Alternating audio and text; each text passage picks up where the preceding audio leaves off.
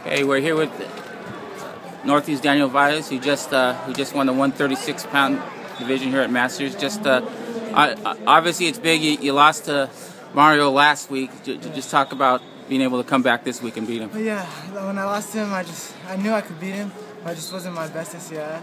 So I came back training harder, and I knew I could beat him this time. So training, all my hard work is paid off right here. So we still gotta go next week. Be on that podium in the state. I think you got him early with a takedown. That kind of set the tone for the match. Yeah, I knew that.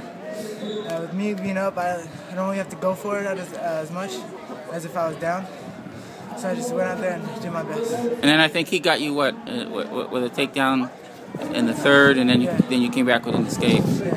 Just talk about that last move. Well, it was a flimsy. I misread his shot and he got on me. I just knew I had to battle back. So I was up and I wanted to win it. So you feel pretty good going into the state finals? Yes, I do. I feel very good.